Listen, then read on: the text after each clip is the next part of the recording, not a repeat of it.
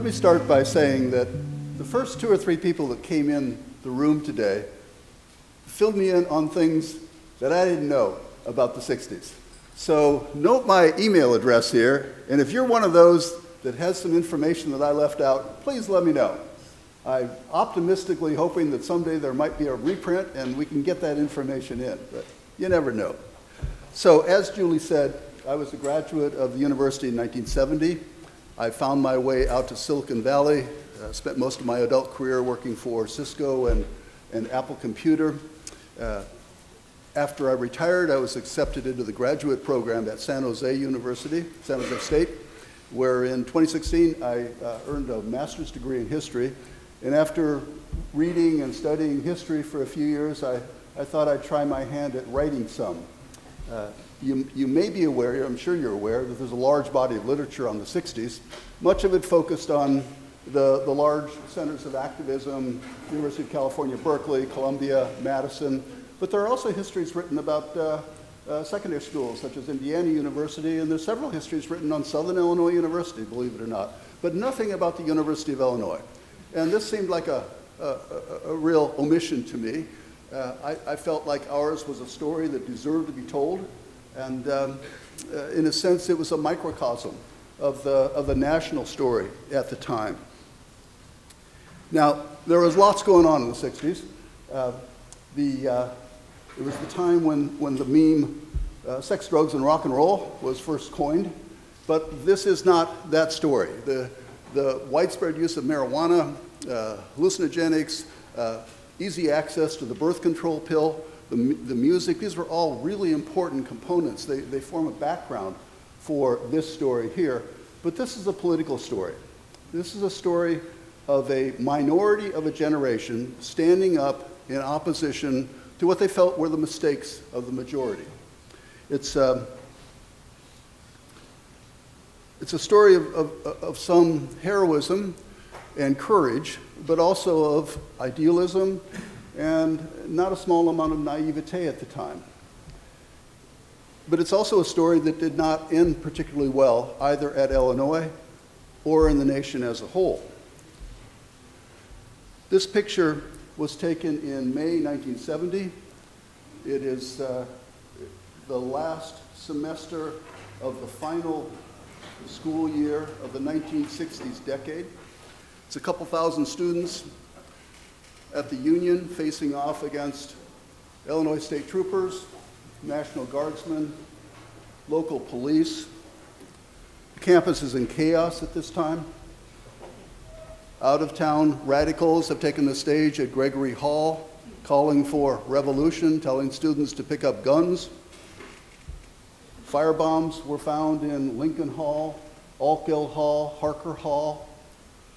The Armory was bombed. The Champaign Federal Building was bombed. A military recruiting station in Urbana was burned to the ground. Students were in the streets, throwing rocks, attacking police, breaking windows, defying authorities on all sides. The DI described it this way: nobody is in charge. The president and chancellor are ignored by all. They blamed men fat with power, who deplore a violence rather than embracing justice, who send troops to preserve the peace rather than making troops unnecessary, smashing the skulls of their students to preserve the property and rights of businessmen. Michael, I'm going to pause you for 1 second and turn the mic towards you and turn it up a little bit. We're having a hard time hearing in the back. Okay. Okay. Let's see if we can go that high without it popping. That's your volume dial. If it pops, you'll move that up. If it pops, I will turn the dial. Yep. You hear me okay? Yes. Okay. So the question is, how the heck did this happen? Here, of all places. It's such a conservative place, the University of Illinois. That's what we're going to look at here. That's what I looked at in the book. I'll walk you through what I saw as 3 phases of the student movement that preceded this image you see here. Let's start with a look at the background. The students of the 60s grew up in a time of complacency and conservatism. Dwight Eisenhower was the president. It was an explosive time of growth for the middle class. It was good times. It was a post-war economic boom as well as a demographic baby boom. Anti-communism, Red Scare was in the air. In the first year of the decade, 1960s, the conformity was on display with this fellow in the lower left here, Leo Koch, was an assistant biology professor at the university, wrote a letter to the DI suggesting that premarital sex might be okay for mature students. Not for immature students, just the mature students. Oh, the microphone. Okay, thank you. I'll be tethered here. He was fired immediately for expressing such radical thoughts. The fellow to his right, Edward Yellen, was a TA, teaching assistant in the physics department.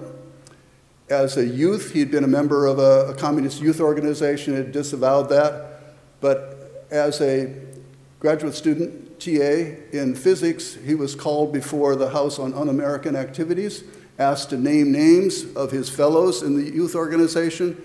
He declined to do that and was immediately suspended by the university. However, in his case, his department and his department head rallied around him, and he was allowed to stay in school, maintain his position, and maintain, most importantly, his fellowship.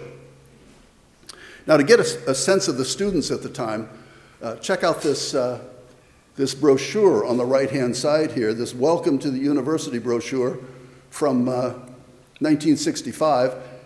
It gives you a strong sense of conformity. First off, you notice there's nobody of color in the picture. It's all white faces. Secondly, it's male-dominated, 2-to-1 male, accurately reflecting the student population at the time. And they're even dressed alike. All the guys are wearing sweaters with button-down collars, and the women are wearing knee-length skirts, mostly.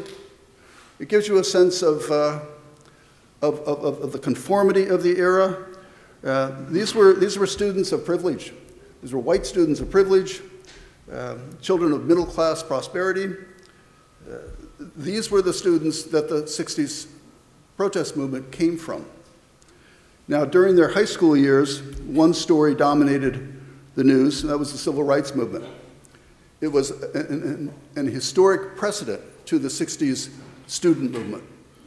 It was started in the 50s, started in the South, but it was the primary news story that dominated the media through the late 50s and early 60s. It was about desegregation of schools, businesses, lunch counters, voter registration, the fight for Americans of color to gain the right to vote. It importantly introduced a number of tactics to the students: sit-ins, marches, pickets. They learned this from the nightly news shows where they watched it. Now, these protests were quite violent. Protesters were beaten, fire hosed, attack dogs were turned on them, some were murdered.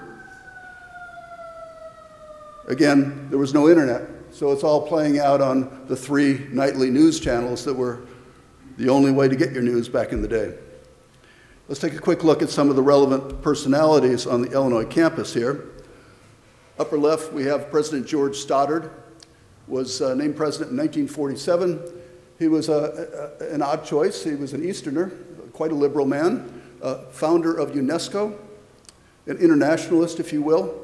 Not at all a good fit for the conservative university. He got in a fight with the state legislature over loyalty oaths, which were to be required back in that time. And he was fired in 1953 over tensions with the Board of Trustees, a number of different issues. He was, after a couple of years of interim presidency, he was replaced by David Dawes Henry in the lower left. Again, an odd choice. He was an Eastern liberal, but he had the talent to get along with the Board of Trustees and the legislature marvelously. He did that very well. But once the student movement started ramping up in the mid-60s, he saw what was coming and quickly decided to name a chancellor position between him and the students on the Urbana campus. Hence, Jack W. Peltison, poli-sci professor in Urbana, was named to that position. And Peltison became the face of the administration throughout the 60s. Now on the right we have three of the activist leaders of the time. Top is a fellow named Victor Berkey, came from the University of California at Berkeley. He was president of Students for Democratic Society, one of the more dominant campus groups. In the center, we have Vern Fine, who's here with us today. Vern was a founder of the Committee to End the War in Vietnam, a student and faculty committee of the time.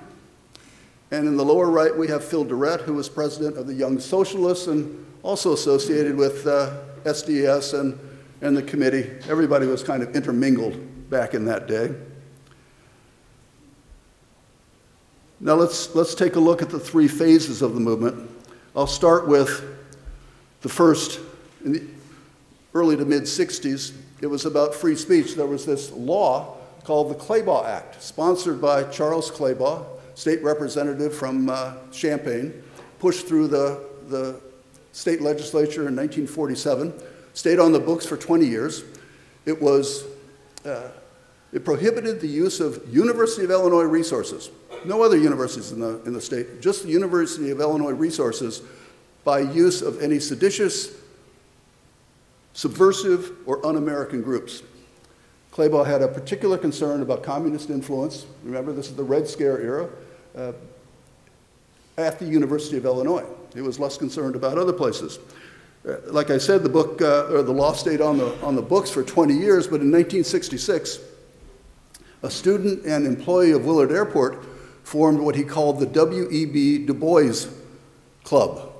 That's Du Bois in Illinois, not Dubois in France, and applied for university recognition for his club. His intent was specifically and publicly to challenge the Claybaugh Act. Well, it threw the administration into a bit of a consternation, didn't quite know what to do with it. They studied the issue for quite a while, and after study, President Henry decided to kick it upstairs to the Board of Trustees and let them decide. The board happened to be made up of somewhat liberal Democrats at that time. They looked it over and said, we'll approve that. Go ahead and let them have their club on campus. Doesn't seem to be an un-American subversive club on the surface at least, but a few months later there was an election. More Republicans got on the board. Back in that day, they were elected, not appointed. And the new board rescinded that decision and said, no, we're not going to have one of these un-American-like clubs on our campus. Students reacted to this by forming an organization called SACA, for Students Against the Claybaugh Act. Started having rallies on the quad, that sort of thing. That morphed into a more general Students for Free Speech organization at the time, and culminated with the invitation by SFS and the appearance on the quad by this gentleman in the lower right here, Louis Diskin, an avowed member of the Communist Party of the United States of America. I mean, this was a shocking thing, to have a real live communist on the quad speaking to thousands of people. It was a big deal. Turned out he didn't have horns. He liked baseball. It was very anticlimactic. Very few people remembered much about his speech, but the fact that a real live communist would show up on the quad and be allowed to speak was quite out of the ordinary at the time. So as the years went on, as the year went on, this is 1967 we're talking about, he showed up on March in the spring. As the year went on, you started to see this evolution from free speech, focus on free speech, to more of an anti-war focus. This was stimulated by President Johnson's escalation of the war. You're probably aware that eventually over 3 million Americans served in Vietnam, men and women, over 50,000 died. In order to support those numbers, they had to ramp up the draft. The draft was literally an existential threat to young men, students at the time. If you didn't go to college, you were very likely to find yourself in Vietnam. If you dropped out of college or flunked out, you very likely would find your way onto the front. Students for a Democratic Society, SDS, became a major player at that time. The Committee to End the War ramped up in size. And the Draft Resisters Union, probably the most radical of of the three was founded and started at that time. These gentlemen on the cover of the book in the lower picture here, Steve Schmidt and Rick Soderstrom, are burning their cards on the back porch of the Illini Union. It was a federal crime at the time. I mean, this wasn't just an insignificant protest. Soderstrom ended up escaping to Canada and spent his entire adult life as an expat in Canada. Schmidt was sentenced to 2 years in jail and served 9 months in a federal prison before the law was overturned. But the back porch of the Illini Union was kind of ground zero at the time for rallies, speeches, teach-ins, pray-ins, gripe-ins, you name it. This phase of the war, I would suggest, culminated in the fall of 1967 when Dow Chemical Corporation came to campus. Dow was known for two things back in the day. It was known for the manufacture of napalm, a highly flammable incendiary weapon used in the Vietnam War. And it was also quite well known for recruiting employees, graduates, on campuses. Wherever they went, there was usually some sort of protest. In early October, they showed up at Madison, Wisconsin.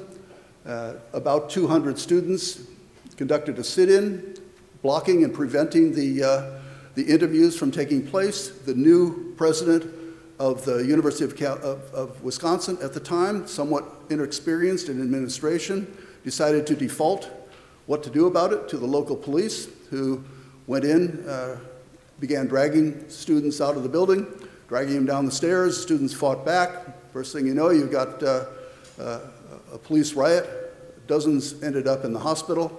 Well, President Henry and Chancellor Pelteson watched and read what was going on in Madison, and they reacted very differently. On October 25th, I think was the date, when Dow was scheduled to appear on campus, set up interviews in the East Chemistry building on campus, and about 200 U of I students decided to conduct a sit-in and block the interviews. The administration at the U of I took a step back and just let it happen, quite wisely. No violence. The students sat in for a few hours. The interviews were stopped cold.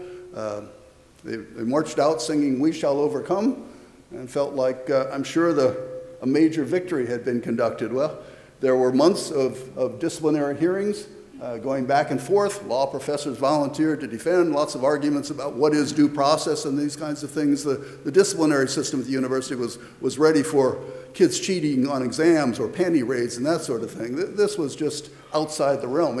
You see a history year after year of the university trying to catch up with the tactics that the students would try. Almost every year there was an announcement of a new committee to revise the disciplinary hearings and the procedures. Never really caught up well. But in this case, after a few months, there was relatively minor punishment of conduct probation passed out to the students. I think of this as the high point of the peaceful student movement at the University of Illinois. But speaking of peace, there's one element of the 60s that's critical to understanding the period, and that is that these were violent times. This was a violent decade. A president of the United States is assassinated in 63, 65, Malcolm X is murdered, 68, Martin Luther King and Robert Kennedy are assassinated. Many years in the decade, there were riots in major cities, cities on fire, tanks and troops, sniping going on. On every evening, you would see TV displays of the Vietnam War with soldiers in body bags, coffins returning to the United States. Body counts were announced daily. This was something I'd forgotten about. But at the end of the newscast, the 6 o'clock newscast every day, you'd see a body count listed. How many Vietnamese killed, how many Americans killed, as if it was almost like as if it was a basketball score. We don't see those kinds of things anymore. The Pentagon has gotten wiser about that sort of thing. Black revolutionaries were taking up guns, speaking in violent terms.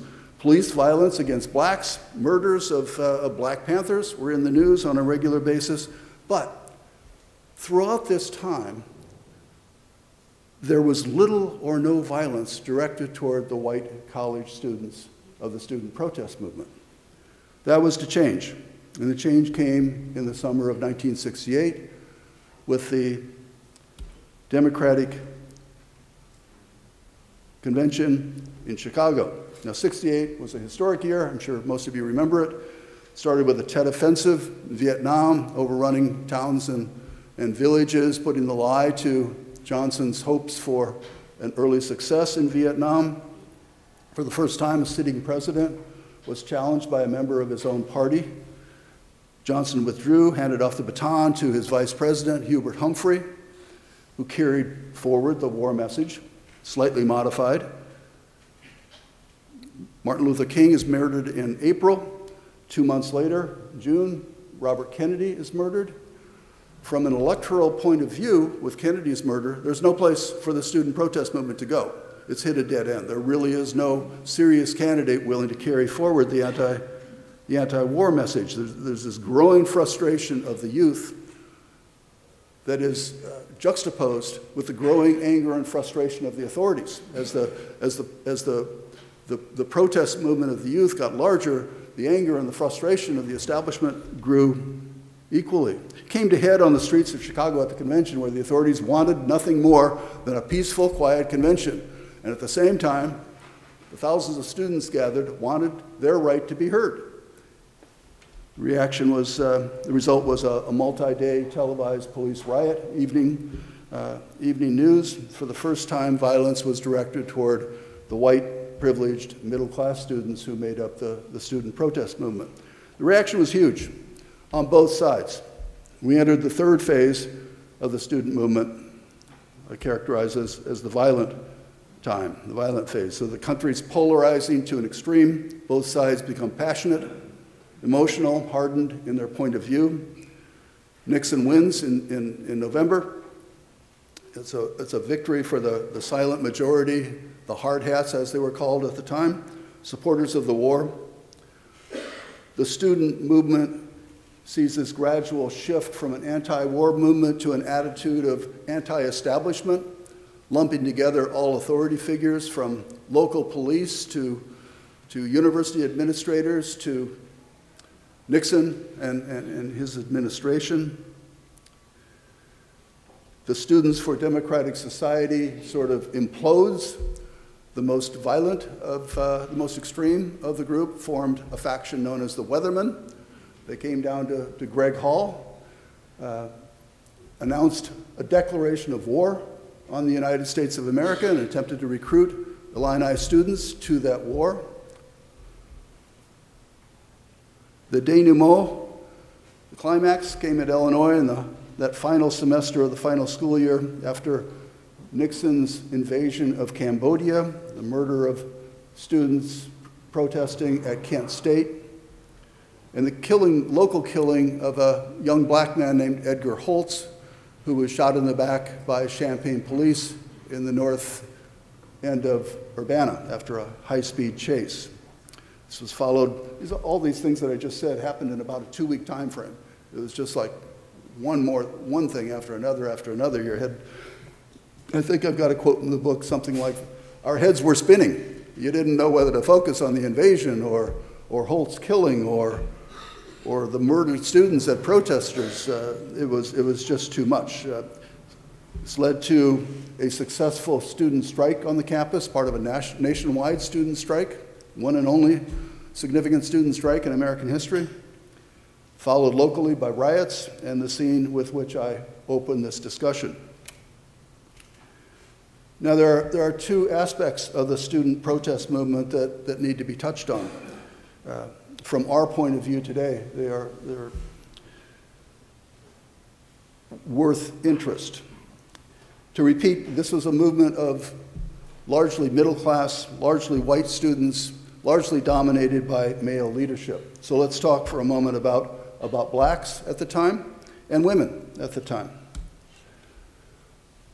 So simultaneously with the student protest movement on the campus, there was a black power movement that was growing on campus. It was in a sense a parallel universe almost. It overlapped in many issues, it overlapped in time, but it was still quite separate, with some amount of tension between the black activists and the white activists. This movement came out of the civil rights movement and a nationwide black power movement that was underway. The Black Student Association was founded on campus in the mid-60s. After the death of Martin Luther King, the BSA urged increased minority enrollment. Peltison and Henry seized upon this opportunity, championed it, which resulted in the Project 500, which certainly had its ups and downs, but looking at it from the historical perspective was a remarkable and noteworthy attempt by the University of Illinois to recruit a large number of lower socioeconomic students from large cities to make the campus more diverse. There's a book by a woman named Joy Williamson, Black Power on Campus. She was a doctoral student here at Illinois, and now she's a professor at Wisconsin. I recommend to you. It's a great book. Joy was helpful to me in my writing, and she explores the Black Power movement on campus in significant degree. Now, the second aspect that must be spoken of is the position of women in the student protest movement. We have to remember, you know, as a history student, I learned this concept of presentism, which is using today's standards to judge Thomas Jefferson for having slaves or George Washington for what he did, using today's standards to judge people. So we have to remember that the 60s student movement was a product of its time. It reflected the gender standards, the male-female relationships of the time. Yet at the same time, these students were challenging establishment standards on all sides. Now, women participated in the student movement in quite significant numbers. In fact, I did a little analysis to show that there was a larger percentage of women participating in the student protest movement at Illinois than in the campus as a whole. But they were treated as second-class citizens. Their roles were largely in support staff to the men. They ran the mimeograph machines, they passed out flyers. All the leaders of virtually all the organizations were white males. As in the society as a whole, the women were harassed, sexually exploited at times. One remarkable exception to this state of affairs is the woman on the right here, Patsy Parker, who was elected the first Big Ten student body woman president in the history of the Big Ten, right here at Illinois. She was elected in the spring of 1967 and served in the following 67-68 school year. But it wasn't until the final years of the decade did signs of the coming women's movement of the 70s and 80s begin to take hold on campus here. And I don't mean to say that there wasn't anything going on. If you look closely, there was an underground newspaper called The Walrus at the time. If you examine the archives, there were stories about gay rights. There were stories of women's liberation, but they weren't in the mainstream. They were still on the edge. They were yet to be thought of as the core story. So let me wrap this up now, and we'll get into some questions. But what can we take away from this after all is said and done? First, I would suggest that we give credit where credit is due. These were young people, kids, young adults, who accomplished an extraordinary feat. They led a fight to end what many consider an immoral and unjust war. That fight was eventually won. This is a big deal. They should be recognized. I've often thought that a statue or a memorial would not be inappropriate, perhaps even here on the U of I campus. I think of them in the great American activist tradition of abolitionists and suffragettes and populism and progressivism and the labor movement. But despite the fact that they ended the war, in my humble opinion, they did not fundamentally change the power structure in the United States. They failed miserably at that. And that was the idealistic intent at the time. The movement unleashed energy for a lot of social change, environmentalism, feminism, minority rights, LGBTQ, etc. But the 60s activists did not succeed at bringing about fundamental political change that they'd hoped for. In fact, an argument can be made that the reaction, the backlash to the 60s helped contribute significantly to the half century of reactionary, conservative times that many of us have lived our adult lives in. Now, as a final takeaway, I would ask you to remember that this took place when it was completely unexpected, a time of complacency, conformity, conservatism coming out of the Eisenhower years. Nobody expected this. It was a shock to the nation. It's a small percentage of a generation standing up in opposition, facing a moral challenge, and standing up in opposition to the majority. If such a completely unexpected movement could happen in such a place as the University of Illinois when this happened, I would suggest that it could happen again, anytime, any place. So that's just a summary of what I spent a couple of years working on with the book. I hope you get a chance to read the book and go through the details of it, because it's a story that deserves to be told, and it's a story about us, the Illini, the University of Illinois. So I'll leave it there and open it up for questions now.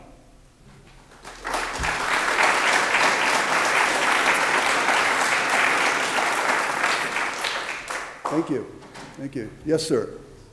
I've often reflected on what was different in the 60s vis-a-vis what was different starting in, let's say, 2000, when we had what some might consider another immoral war. And one of the differences that I can think of is that there is no draft. So that college students today often do, they have the option of staying out Right. of the Army. You bet. Another difference, I think, has to do with surveillance by the government. So in those days, it would require an FBI man with a camera or possibly a surreptitious recorder. But nowadays, we're probably being recorded all over the place through surveillance cameras. Electronics are so cheap. It seems like the government has a much better chance of nipping things like this in the bud than they would have at that time. I was wondering if you could comment on that. Yeah, good question. I thought about it a lot. In fact, I think that had some motivation in me writing this book. You know, you get to my age and you're retired and you got a lot of time in your hands, so you start scratching your head saying, what the hell just happened? How did we get here to where we are today? So, you raised a number of questions. I'll try to unpack them here. I think that what happened from the 70s going forward has been a story worth telling in its own right. I think that, I don't know how much the reaction to the 60s had to do with it, but I think that we've lived in an era, some people call it the neoliberal era, from the 70s till today, when, you know, the characteristics of government for the wealthy and government for corporations and cutbacks in welfare and education and all the social spending, those characteristics have been going on since the 70s till today. A part of that is privatization of public assets. Richard Nixon wasn't smart enough to look ahead and figure that out, but he implemented the first of that privatization with a private army. There was no more draft after Nixon abolished it, I think maybe in the early 80s. Or no, it would have been in the early 70s, excuse me. And I stumbled upon this recently. There's a fellow named Milton Friedman, who is an economic Nobel Prize winner, an ultimate right-winger, if you will, who forms part of the intellectual core of this neoliberal era that I mentioned.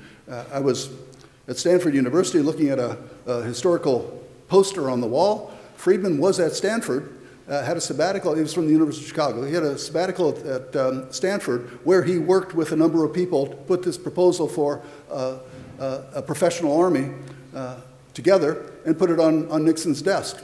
Nixon thought it seemed like a good idea, and here we are. Since then, with, as best as I can tell, not a significant anti-war protest of much weight happening on campuses since then. The short answer is they did away with the draft as part of this privatization of public assets, but the larger picture is that the era that we've been living in has been about privatization of public assets and a government for the rich and a government for the corporations. And it worked. It worked. Here we are today. The surveillance cameras, boy, I'm fascinated with China, what's going on there. You know, I worked for Cisco Systems, and for a long time Cisco spent a lot of time and money selling stuff to China until they got caught hand in hand with the CIA putting back doors into the Chinese equipment that they were selling. Chinese business went off the cliff. But I visited China a number of times and have spent some time studying it. What's going on in there is extraordinary. It's Orwellian to the ultimate, with the number of surveillance cameras and know about the social credit system in China? Fascinating stuff.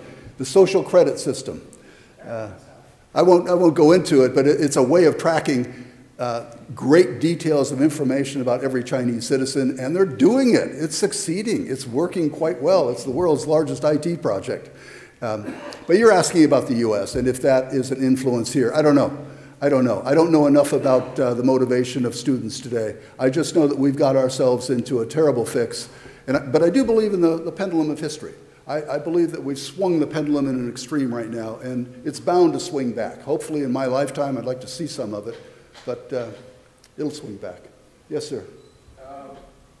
Just a little detail on the talk, and I paged through the section of your book, but on a broader image, we stopped the war but didn't fundamentally change the structure. I go to Chomsky, who says that the Vietnam War was a limited victory for the U.S. in the sense that it prevented an independent development, a nationalist movement, which it was, actually. They weren't going to be a bloc with China. They hated the Chinese. Right. But the detail that I wanted to ask about was, you characterized the Weathermen coming to and declaring war, and I think that's, I don't have a brief for them. I think the strategy was wrong, but they declared days of rage, right? Which involved... No, actually, they published an announcement of declaration of war on the United States of America. It was a formal, quite just an amazing thing. I didn't see it cited in your book in those exact terms. That came from Bernardine Dorn, Michael Lansky, and Mark Rudd, who were the leaders of the Weatherman faction at the time. Well, Bernardine's doing great work in Chicago. So anyway, thank you. Any other questions? I'm sorry. Yes, sir. Hello, how are you doing? I'm doing okay. That's good. Can you speak to the amplification and dampening that the media was doing in the 60s compared to today? Can I speak to? I'm sorry. To the way the media was amplifying and dampening stories in the 60s compared to today, especially on a local level. Well, that's a big question. It was a world of difference in terms of the media. I touched on ABC, CBS, NBC, the three television networks. That's all we had. That's the sum total. You know, you had AM radio and that sort of thing, but the sum total of, and the newspapers, of course, but television was at its peak in terms of influence then. And it was filtered quite closely. You know, they all reported the same thing. None of them were out of the norm or out of the ordinary. The big liberal voices, New York Times, Washington Post, very much supported the government for a long time. I'm sure that there must have been some change, but I went back through the New York Times and I could not find any point when they turned against the Vietnam War. As late as 69 and 70, they were editorializing. They editorialized against the student strike. So what we think of as the liberal media of today very much was supportive of the government line back then, and the network news shows very much were. Now you fast forward to today, it's like comparing an ant to a tank. You know, what we've got today with the internet and, you know, the bubbles that we all find ourselves in, and the fake news issues that we have, and the difficulty in determining what is truth, it's hard for me to even compare them. It's so different. I don't pretend to have any answers to the media mess that we're in today, because I don't know who to believe. It's so difficult. You have to struggle. You know, my friends say, well, New York Times gets it right most of the time. Yeah, that's the New York Times that never got the Vietnam War right and got the WMDs wrong and didn't report on Iran-Contra till everybody else in the world knew about it. But maybe that's the best we've got. You wanted to add? So,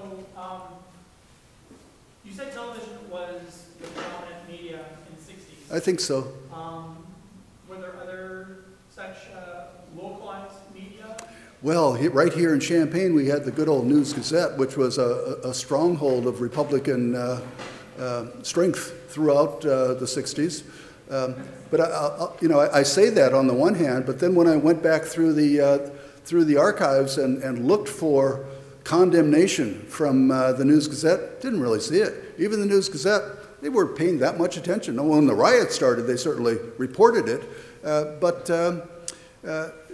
there was a lot less of the extreme right-wing ranting that I would have expected from them. There was at the same time a second newspaper based in Urbana, the Courier, which was of a more liberal nature, and the way they reported the Holtz killing, the Holtz murder, Edgar Holtz, the young black man who was shot in the back, is indicative. There was a series of columns from an opinion writer, Bill Groninger, in the Courier, that took the city and the police department to task in great depth for their behavior.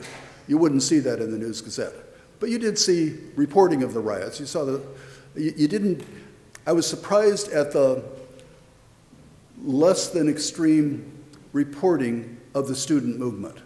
You know, I was talking about this with a gentleman earlier today. As I started writing this book, putting myself back in the shoes of a student protester of the 60s. But I got to tell you, the more I went through what was happening and the difficulties that people were faced with from an administration point of view, the more sympathetic I became to the administration. Now, I don't think they were perfect. I think they made a lot of mistakes. But they were caught between a conservative community on the one side, a Republican governor for many of the years, and students who had very reasonable expectations. So there was no easy way out for them. I think they probably, I'm not sure if I'd been in their position, if I could have done any better than what they did. Yes? Can you say something about the nature of the daily Illini during the time that you're talking about? Yeah, and you know, I haven't been repeating the questions, have I? It's okay. I'm supposed to, okay. The Daily Illini was an award-winning student newspaper. I could not have told this story without the Daily Illini online records. Somehow, someone gave the Illini Media Company enough money to put the Daily Illini online up until 1972, I think. I sure wish they'd kept going because it's a tremendous record. The Daily Illini at the time had some stellar personnel.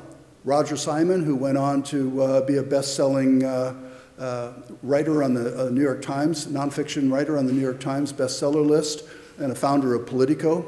Roger Ebert, who was maybe the leading film critic in the country. Dan Balls, who went on to Newsweek and is still with the Washington Post. These were one year after another. Bob Goldstein, who's also quoted in the book, is now a professor in Michigan.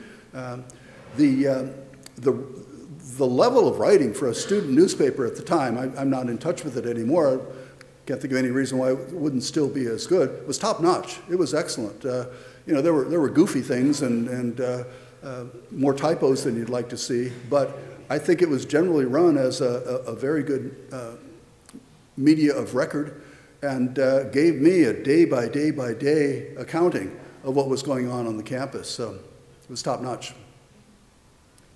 Yes? I would like you to say something about your life and how your involvement as a student in the protest movement, both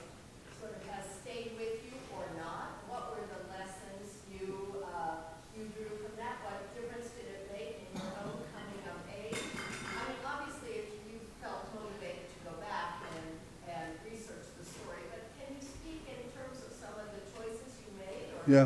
or now with regret, or whatever? Yeah.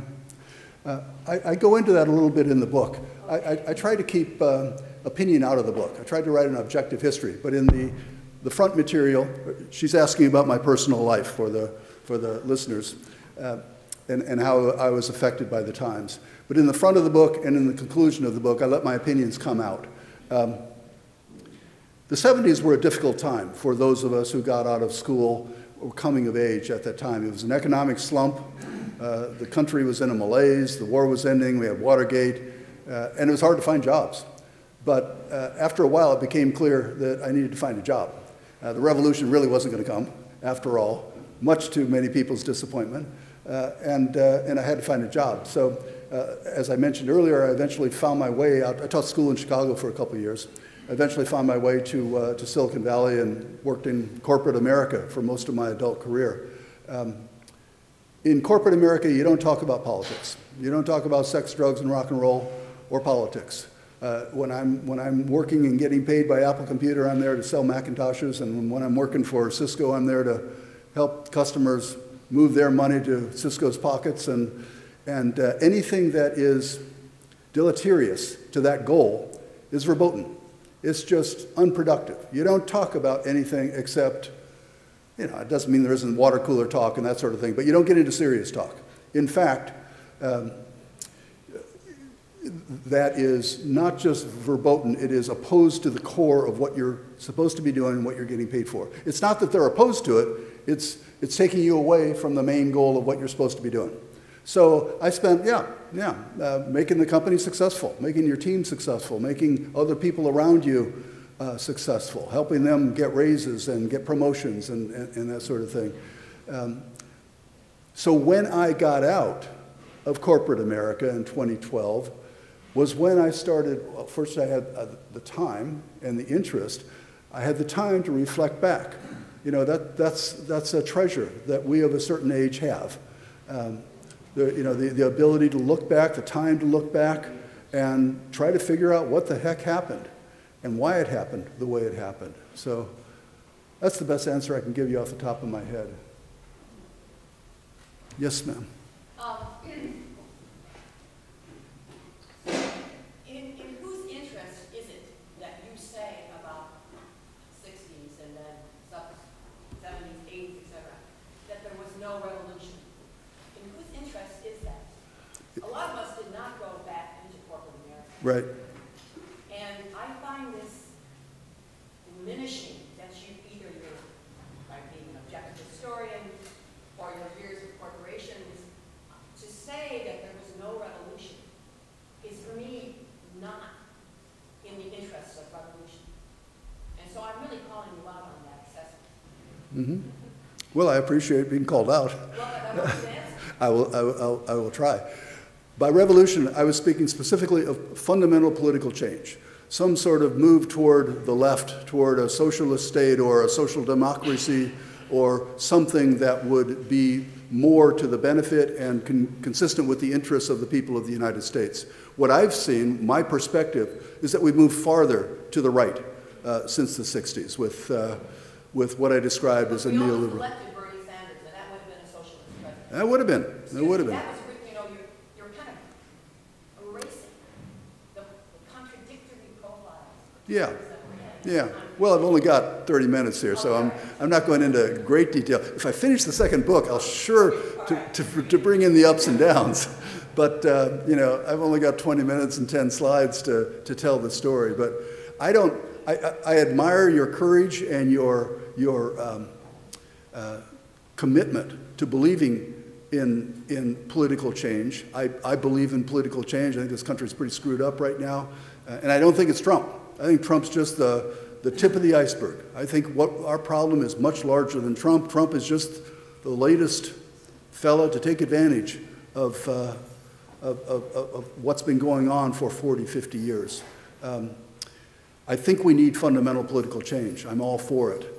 I'm a little afraid of it, of how it's going to turn out, but I think we're headed toward it. I think that pendulum is swinging in your direction, in our direction. But I don't think the fundamental political change happened. Are you going to write that book about what the next steps of fundamental political change? I got a couple of interviews this afternoon. And I'm going to try to do it through the window of the University of Illinois, trying to look at the changes in the University of Illinois. How the heck did we get to the point where the state doesn't fund the university anymore? Where tuition and corporate grants fund the university? How did this happen? I paid $300 a year for tuition. It's now $18,000 a year. Now, I talked to Eikenberry, the former president, wonderful fellow, very friendly. I said to him, on a spectrum of this happened, there were a bunch of bad guys who made this happen, or we just stumbled into this mess, he said, there was no strategy. The way we got to where we are today, it just happened. No one was thinking ahead. No one was trying to plan for how we would get to here. It just happened. I find that remarkable. Something's got to change. That can't go on. I'm sorry, I'm not supposed to be talking about the next book here. Yes, ma'am. Hi. First I want to thank you. I learned a lot from your presentation, although it was brief. I learned a lot, and it helped fill in the pieces of what I understand about what was going on campus in the 60s and 70s. So I think people from my generation, I was born in 1996, so I'm quite young. I think my generation, there's a huge chasm of no understanding or very little or deeply skewed understanding of what was happening in the 60s and 70s, and also what the generation that enacted those changes, what they're currently doing. And so something that we're taught is that you all left school and then became deeply conservative and grew up and put on, your conservative pants and maintained the status quo. And so we're discouraged from following that path of enacting change and struggling on campus. And so do you see any kind of like mentorship or guidance happening between the generation of the 60s and 70s and the children of the 80s and the 90s and the 2000s? And what kind of intergenerational dialogue do you think can occur on these kinds of questions? Well, let me try to summarize the question. The question had to do with the children of today, those who have been born in the last 20, 30 years maybe, and how we might learn from what happened in the 60s and help them understand how to do better than we did. We didn't do well, I don't think. We faced a social, moral challenge, and we fought that challenge, but the door was open to bigger battles that I personally did not take on. I went looking for a job, raised a family, and paid a mortgage, and tried to keep 2 dogs fed, that sort of thing. But a lot of people didn't. I'll give you the example of this lady who asked the prior question. Those commitments to change, a lot of people stayed with it, and they are the heroes I think that you should look to. I wouldn't look to people who gave up and went into corporate America for heroism. I think the heroism is the people who, like Bernie Sanders, who never gave up the fight and stayed with that fight. And there's a lot of them. It's not a small number. People like Vern. You can look at what Vern has done with his life in terms of setting up a food bank that feeds literally hundreds of thousands of people over the years. And there are, and that's an interesting thing. I mentioned this toward the end of the book. A lot of the people that I interviewed, a lot of people in the book, the 60s activists, turned toward careers of social welfare, teachers, healthcare people, and that sort of thing. Religious people, legal lawyers, fighting for Berkey, who I mentioned here in the picture as the SDS leader. He was a lawyer in the inland parts of California, fighting the good fight for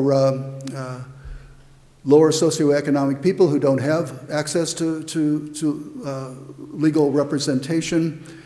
We had lawyers. So I think that there was a significant element of people that you can look to for mentoring and heroism. I don't claim to be one of those at all. But I've got 3 kids who, I've got my hands full trying to point them in the right direction and keep them out of trouble. So I don't claim to be the mentor or hero that you should look to, but they're out there. And I name some of them in the book, and I would encourage you to follow in their tracks. Yes, ma'am. Just real quick, I know there's other people that have questions. It's good to hear another side to all of this. My dad was an employee, a student, and a community person at the time all this was going on. So that's 3 different angles I saw. Last year was the 50th anniversary of the Project 500. Yes. If you go to UPTV, Project 500, we did the entire weekend of interviews with the people that were involved. Almost all of them left here and became successful. There will never, ever be another Project 500 here at the University of Illinois because they didn't expect what they got. But I said, we'll leave it at that. And for anyone that's interested, you can go to the UPTV website to get another side in addition to your book and your take on it. But I appreciate it because yet again, there's another side to the 6. I was only 6. And where is this website? It's on UPTV. It's Urbana Public TV. And UPTV. and you go to that and then the Project 500. Okay. The story of Project 500. Thank you. Yep. Yes, ma'am. I follow up on what you're saying to a certain extent. From my point of view, the late 60s and early 70s, there was a lot of crossover activity, collaboration between radicals on the campus and people in the community. Some of them, most of them African American, were very concerned. And even during those protests, there were meetings between members of the Black community and the activist community. And I think it's overlooked, as well as the women were taking off much faster than I think what you mentioned at that point. They were getting started doing their own stuff along with the others. And Belden remembers that some of us ran for city council and mayor of Champaign. African American candidate who's still in this community was running for mayor. I was running for city council as a grad student. There was a truck driver who delivered gasoline to the gas stations on a ticket. It was called the United Slate. We had meetings week after week, year after year. We wrote a platform, we published a paper. We got past the primary, but not to the final. It's a nonpartisan election in Champaign. So this was going on, and John Lee Johnson had a community advocacy center. He was training Black students. There were African American men that we worked with in the healthcare stream. I was working in a drug abuse center. They opened their own Kenneth Shackelford drug abuse center in the North End and took off from Francis Nelson Health Center. This was all burgeoning out of this beginning period of chaos, or you call it. I called it action and reaction. And a lot of things are still going on. And so when you write a book in a global sense, this is, plus, you know, there were a lot of whites going to the South getting killed also during the civil rights movement, and they were recognized. And my only one question that I really wanted to ask, but since you spoke about that, really like to follow. But why did you open your talk emphasizing the incipient violence of this movement? The firebombing, which I never heard about. The only bombing I knew about was the National Guard bombed themselves with CS gas in the Champaign Armory. And you call the protest, when you reference civil rights, you refer to it as the protest was violent. No, the protest was very peaceful. Those kids getting shot down with water hoses and dogs. It wasn't at a Mississippi Freedom Summer. A lot of white people went to this house, some got killed. Viola Musa, college students, et cetera, et cetera. From my campus where I was an undergrad, they went to Mississippi to rebuild a Black church that had been burned by the Klan. Actually, when we were in that campaign for the United States, the KKK burned a cross on my front lawn in Champaign. So there was a lot of things that don't get referenced if you weren't aware of this intermingling. So to say there were white people doing this, there were white people doing this, and we had John Lee Johnson, is kind of not as representative as I would like to see. Okay. And I just want to ask you, why did you emphasize the violence at the beginning? Because it wasn't really violent. So let me start by mentioning John Lee Johnson, who I did not identify when I put up the slide, and his association with all of the good community organization work that was going on at the time and the links with the campus.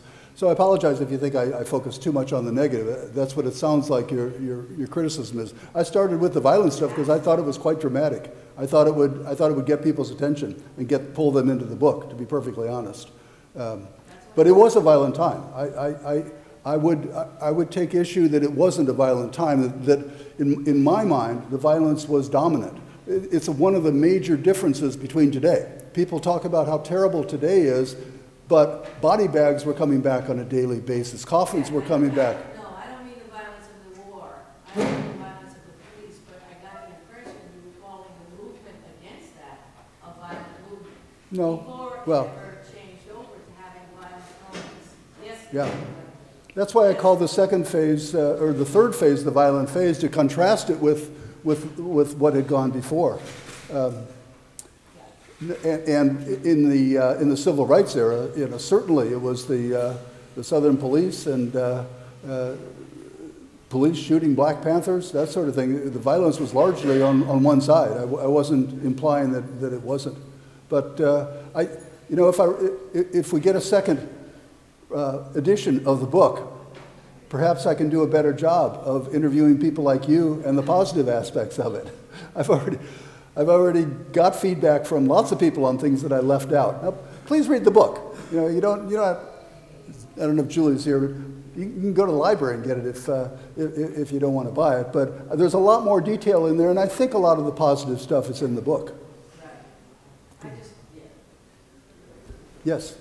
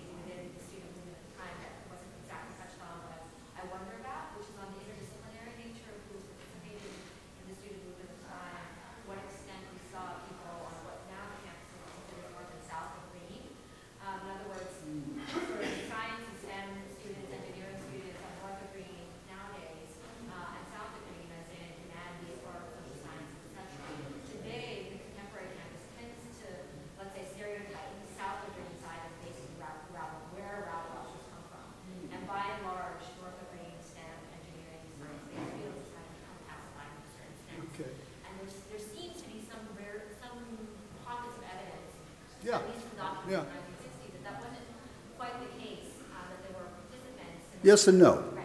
So the question is about... maybe just put a kind of connection to the contemporary today. So yeah, I'll do my best. There's a book by Fred Turner from the counterculture to cyberculture that really sort of looks more at the West Coast and the way the West Coast counterculture movement sort of started to, and their dreams, utopian visions for social revolution from the 1960s, 1970s, which were absorbed by Silicon Valley. Yeah.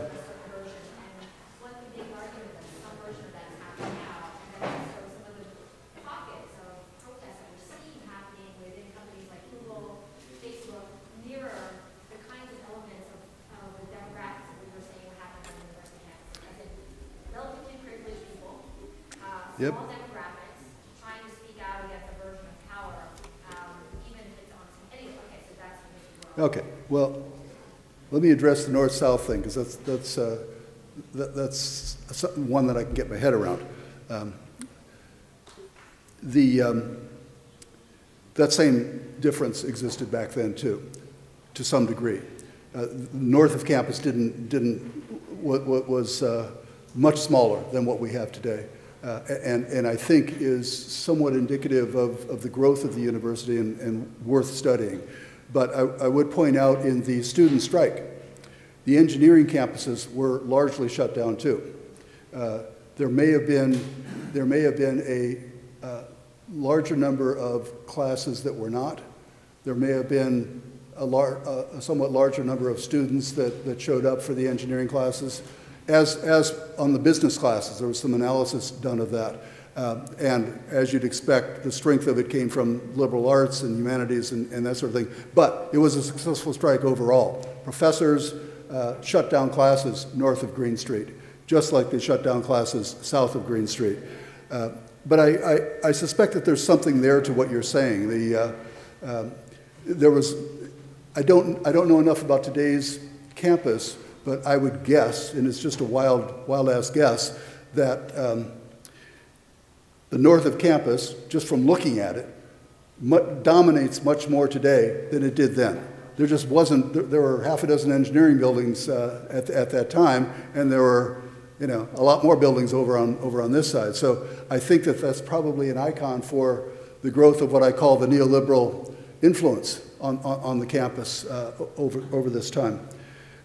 Now with Silicon Valley, geez, we should probably go somewhere and have a long talk about that. But the connection between the West Coast protest, alternative culture that to some degree found its way into the Silicon Valley ethos of Steve Jobs and the early founders, in my humble opinion, having lived in that world, that's a cheap facade. I don't think there's a lot of there. The people that run Apple Computer, the people that run Google are good old American capitalists looking to make every buck that they can make. And they may look hip, and they may donate a lot to philanthropic causes, and they may even in some weird way think that they're making the world a better place. But there's a thin veneer of alternative hyperbola covering a soul of capitalism. And yet it still manages to usurp the number of students who think of themselves as young graduates who Yeah. think of themselves as less than 10%. Well, a lot of those young graduates were like me. They wanted to make a job. They wanted to get a paycheck, and goodness knows Silicon Valley is a great place to get a paycheck these days. Yeah. Yes, sir. Yes. Yeah, I was just going to say, I think it's interesting, right? Because I get this sense of sort of like a moral indictment of people who, as you say, decide to get a paycheck.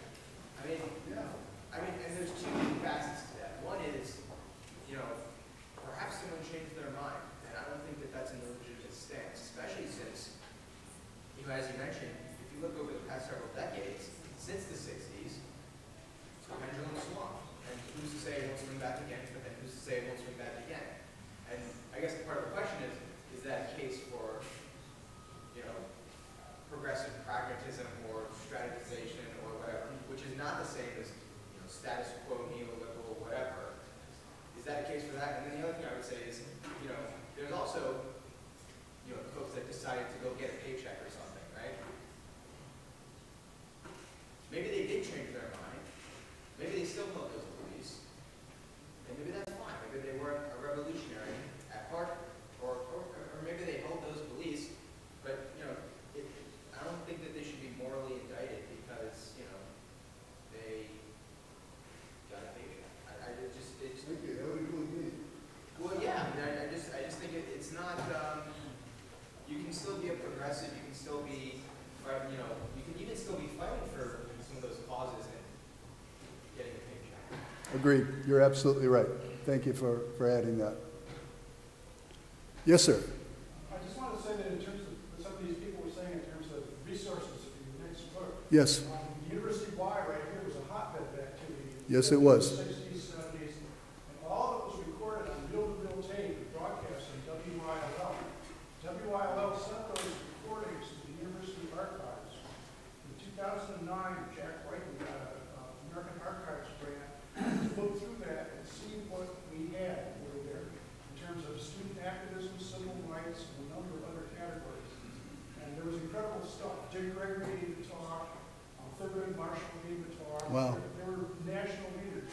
And so some of that is, I believe, still on the WIL website. Thank you. He's got the records of what we found. Thank you. Writing a book, you spend forever on it, and you think you've got everything you can find. And like I said, the first three people that walk in here give me information that I didn't know about. Oral history is in the archives, and I spent a week in the archives, and they didn't know about it. George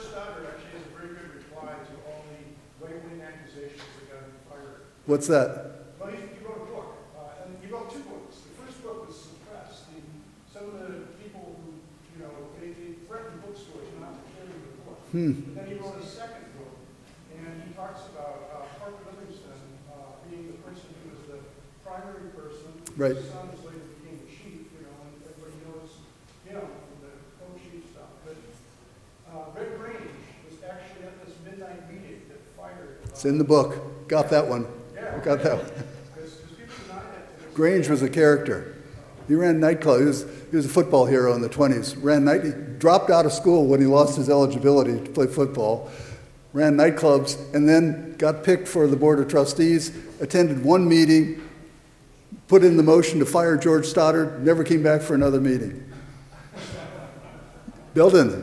Michael, one thing I think you need to, one thing in your new book, which you need to include into the role of women, because outside perhaps of this, yes, women were very prominent in the 60s and 70s. Penny Hahn is one of them who got involved in all kinds of things, including alternative education projects in Ghana, and Patty Gleason, who was very important in this community and continues in Chicago with her activities. Lori McCarthy, who was very much involved in the anti-graft movement. Gail Reed, who was the head of the Venceramus Brigade, became head of the National Venceramus Brigade, went to Cuba and assumed important governmental roles in Cuba. There was enormous dynamism among the women here.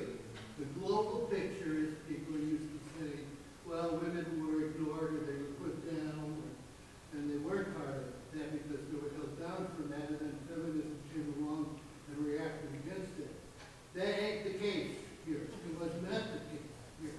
Women were very, very, again I say maybe in SDS, and maybe Vern can speak to this, maybe in SDS they were less prominent, but in terms of more global picture of the 60s and the 70s here, they were very prominent. Thank you. Michael, I want to be respectful of your time. We asked you to be with us until 1 o'clock, and you're welcome to stay and continue conversation, but I'm not sure of your next commitments, and I want to make sure you're aware of the we're grateful for you doing this. Yeah, okay. Yes, sir. Kind of continuing the question about intergenerational learning, about oppositional activity in politics. I want to read your book. I appreciate what you said. I like seeing John Lee Johnson because I met him during the struggle against racism in Champaign schools. So I think probably a lot of people in your book have continued in town here. I decided to stay in town, and I'm just seeing how this place and you're seeing this was a potential not yet realized could be framed as a history for models for us who are living now, trying to think of what to do. Because there are so many things that went on in these couple of towns that some of us in the room were part of, and some not, who people now could look at and think, oh, there was that cooperative, there was that link, there was that mistake. And these kind of things could be the framework for the kind of history that you are proposing to do, and I think other people could be taking this up as well. Okay.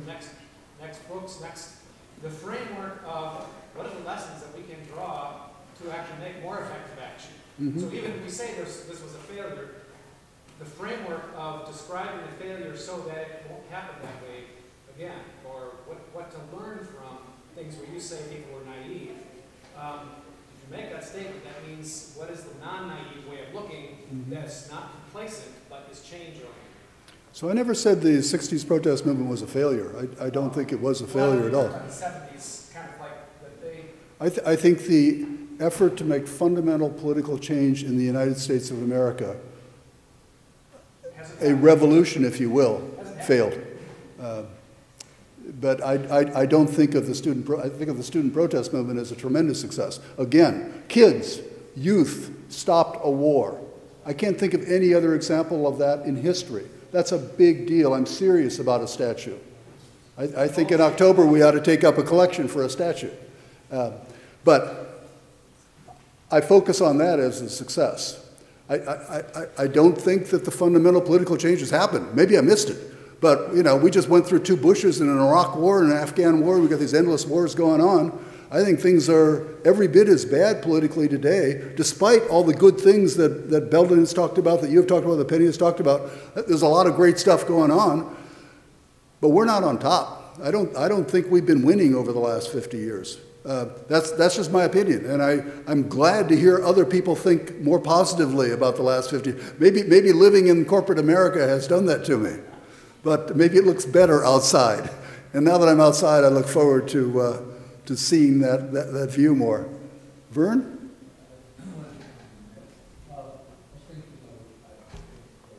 Can you speak up, Vern? Yeah, I think right now, our country's in war. It's a continuation. I remember this, everybody looked at resume for years. When Obama was in the Red Park, I had tears because I felt, again, I really agree with him. We did not, the revolution we wanted, the SDS did not have. It hasn't happened. And yet, when Obama went to the Red Park, it was a tremendous sense that some of the values that we started in the 60s that were absolutely iconoclast on every level of the business, that even surprised us. And come to some fruition. And then I think we were very surprised about our beginning. This is not true. We were stunned and shocked that something of the nature of Trump and his minions came in a different country and was taking it in the direction it is. And now there's a huge reaction to that. And there's millions of people aggravated, angry, and hoping that there's some way that we can get down and him out so that progressive thing that was beginning to happen, that seemed to be happening, could not only happen, pick up again, you know, with some of the young Turks that are out there now, and quickly, you know, will come with a coalition. So I really think that's where thing I like about Mark's book. He just talks about the fact that this stuff started. It just started. Okay? And some people that didn't things with it, but many people that I know continue to have those attitudes of relearning and melding on the forces and action in the 60s that carried through the rest of life. We're going to die in 77, but hopefully, I have 3 children, 2 great children, and they are fiercely valued. I love it. I think that a lot of the children, a lot of all of us, are like very few actually, very few Michael J. Fox. And that's really great. I just think, and not only for like African American people, all the different protests that's going on. And I really hope that before I die, that in fact we'll see this wave come back. If not, we have some all take a step back, we're doing this in the direction where at least we're not perfect, but we're way better now than we actually care about healthcare and all of that, and all this stuff, instead of trying to do it. That's all. I want to second what he said and come back to this gentleman. I was more hopeful about our political situation after writing this book than I've ever been before. What we did was tremendous. We had an extraordinary victory. We didn't win the whole war, but the battle we won was huge.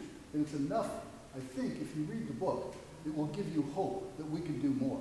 So I'm with Vern that the 60s protest movement left after reflection. It felt like hell in 1970, 72. It felt like we lost. But looking back now, we won. A bunch of kids pulled off something really big. So I find it extremely hopeful. I have friends who are incredibly depressed about today, and I send them just the introduction and conclusion of my book. By the way, I recommend reading it that way. That's what they taught us in graduate school. If you got a book, read the introduction and the upfront stuff and a conclusion. I hope you come away with a feeling optimistic. And I wish Penny was still here. Oh, you are. I could say that to you, that I feel very optimistic about what happened with the student protest movement. I want to say one more. I don't want to neglect the fact that African Americans in the civil rights movement, which is the reason we have courage to do it. They were the leaders, and many of them, and I remember people who were really impressed with this, including the whites.